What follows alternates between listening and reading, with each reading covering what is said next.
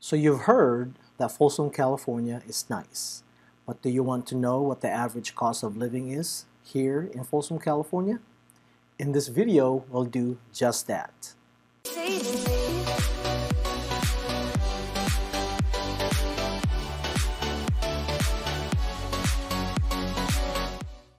Hi, my name is Rico Castillo. I'm a local real estate agent with Coldwell Banker here in the Folsom, California and the Sacramento metro area. And in this video, we'll talk about what it costs to live here in Folsom, California. And we'll talk about the housing, whether you're renting or buying. We'll talk about the average monthly utilities, groceries, healthcare, and then we'll compare that to the national average. And make sure you hit the subscribe button and tap that bell because I'm going to be doing a lot of videos about Folsom, California and the Sacramento metro area in general. We'll talk about what it's like to live here, best neighborhoods, schools, pretty much where to eat, drink, play, and be merry here in Folsom, California and the Sacramento area. And I'm going to continue doing it, so make sure again to subscribe and tap that bell so you get notified each time I upload a new video. I'm going to be your boots on the ground. So let's get started. We'll start with the elephant in the room, housing. Housing is the biggest contributor why the cost of living here in Folsom, California is so much more than the national average. If you look at this graph, and you'll see that the national average is around 231,000.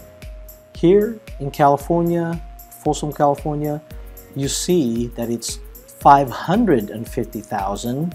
It's actually, I think, higher than that, but it shows here that it is 550,000, more than double what the national average is. And later on, I'm going to go over and show you on the map the different neighborhoods here in the Folsom, Sacramento area. So you'll see that not all is high cost.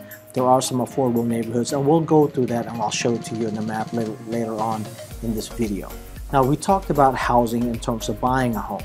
Now that we've talked about housing in terms of buying, let's talk about rent. Again, if you look at the national average and look at this graph, it shows that the average rent here is about $2,300 a month, around $2,320. Of course, it's an average, so you'll have areas where it's going to be less and some going to be more. Also, renting a condo or renting an apartment is a lot less than actually renting a single family home.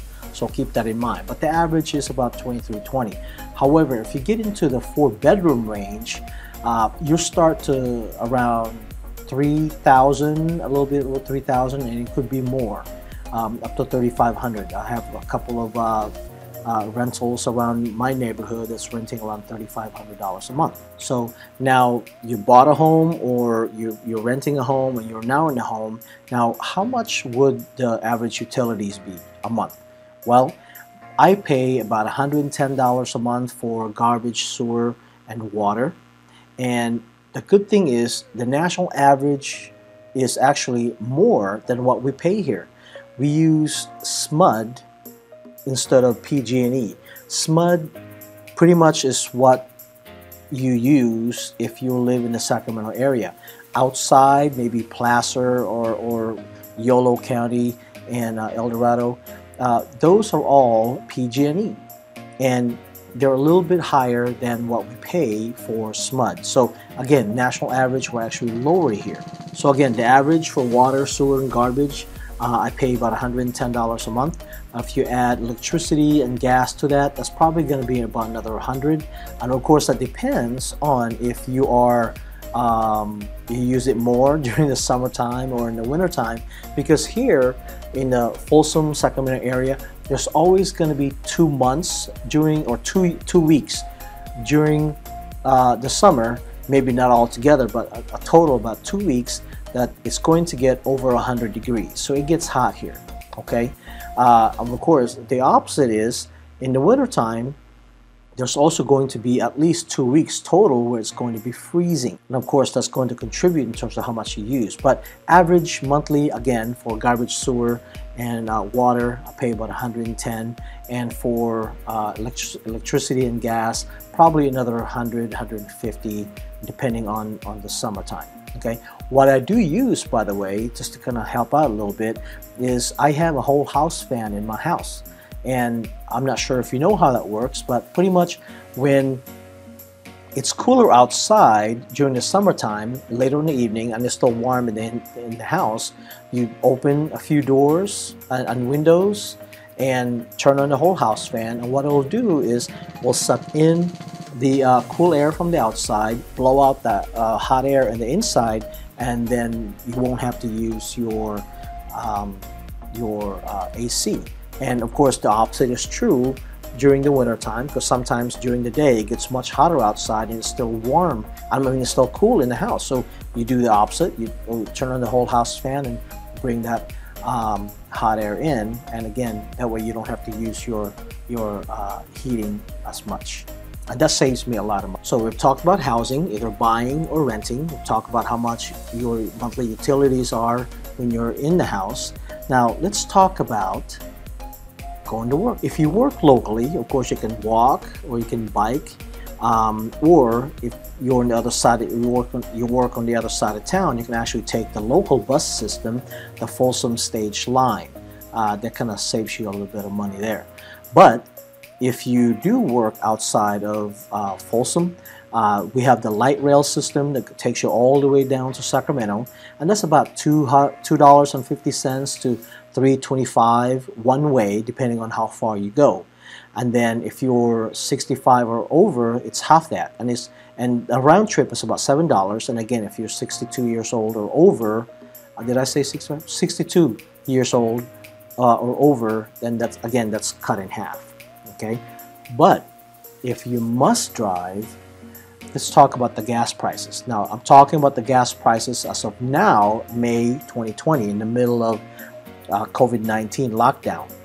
And currently our price here is about $2.20 in Costco, which is where I go and we get the cheapest gas there.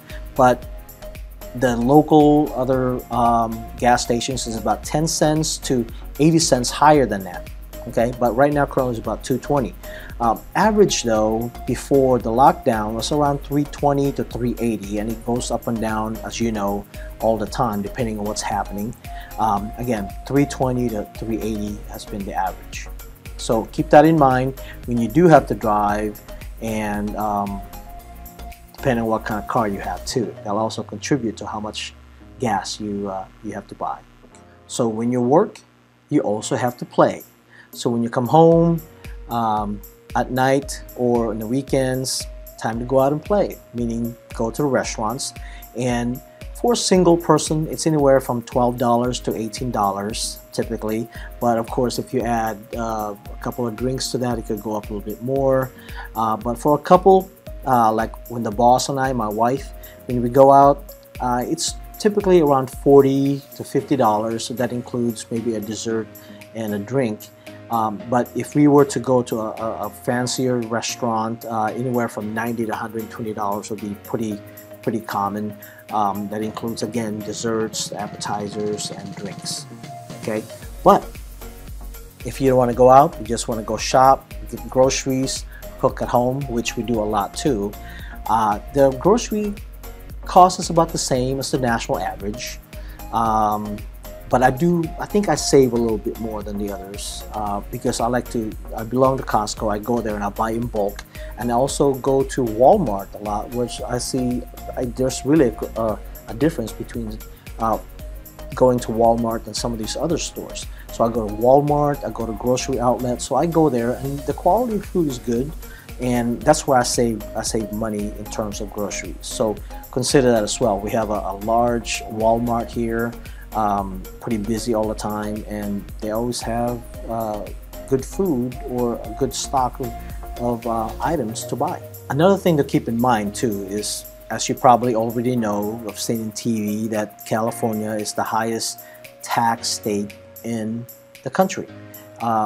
Anything you buy is about 7.25%, but in terms of overall taxes, yeah, we are pretty high here. So keep that in mind moving here.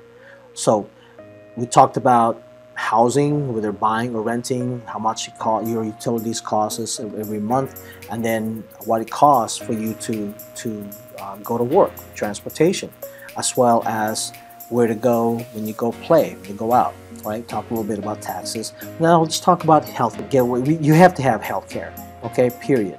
But surprisingly, health care here in Folsom, in the Sacramento area, is actually lower than the national average. Unbelievable. I love it. Depending on the program or the type of insurance that you have, either Kaiser or whatever, it could be more or less. So comment below, let me know how much yours is. But we pay about $200 a month for us. Okay. Again, comment below, let me know how much yours is. And this is as of May 2020. And it could change at any time. There could be different programs due to the COVID-19. Programs could pop up anytime, and hopefully it's for the better. Now, again, housing is the biggest contributor to why cost of living here in Folsom, California is so much higher than the rest of the nation. Okay, so now let's take a look at this map, and I can show you the different neighborhoods and the cost of housing in each of these neighborhoods. Okay, so let's take a look at this map, and if you look down here at the bottom right, you'll see the overall cost of living in the US, which is about 100 right here, and we are quite a bit north of that. And you see that the darker spots are also the more expensive homes, and it goes to the lighter the lighter shades, where meaning they're not as expensive. If you look here, this is the line that separates the counties. This line right here, and it goes down between Folsom and El Dorado Hills. These areas right here, these are all Sacramento County. This area here to the north is Placer County. This area over here is El Dorado County. And if you notice that most of the homes around here, this is Folsom Lake, and the closer you are to the lake, the more expensive the homes. And then there's water here that goes through here, American River, and if you notice again, Fair Oaks and Carmichael hits that as well. But there are a lot of affordable homes around here. If you notice, there's some areas here that's not showing around the Pocket area that's comparable to Folsom in terms, and El Dorado Hills in terms of pricing, because again, you're close to the water. But all these areas are all very affordable, and Elk Grove is nice, Vineyard is nice, and they're all still affordable. You're looking at anywhere from the 450s all the way to the 900s, but it just depends on the size of the homes. Where in these other areas, Rancho Cordova, Citrus Heights, Antelope, there are some nice good sized homes there that you can get for around the 500 range, where around here you can get 3-bedroom, 2-bath homes around 1,800 to 2,000 square feet. You can get them around the low 400s or high 300s. And of course, the lighter shades will be a lot less expensive. But in downtown, even though they're more expensive, but the walkability factor, as well as being close to the arena and downtown, they get a little more expensive as well. But there are so many pockets in the Sacramento metro area, as well as Folsom, El Dorado Hills, and Granite Bay. There are pockets there as well. And if you're interested, just call me and let me know. I'd be glad to go over all these with you. The schools, the neighborhoods, walkability, that works best for your situation. Okay? And like I said earlier, I am a local real estate agent here in the Folsom, Sacramento area with Coldwell Banker. And if you're thinking of moving, or if your company is relocating you in an area, call me, reach out to me. Either text me or email me, or even send carrier pigeon. I don't care, just reach out to me. I'd like to go over your plans with you, go over the neighborhoods, and so we'll have a great game plan for you to make the move a lot easier for you. And comment below if you agree or disagree about some of the costs that we have here. Maybe yours is a little bit more, or if you have any ideas in terms of how you save money. One of the things that I forgot to mention is that in my house, my home's a little bit older, and I have about, I think I have about 9 trees. They're not large trees, they're smaller trees around my house. both in the front, back, and also the side yards.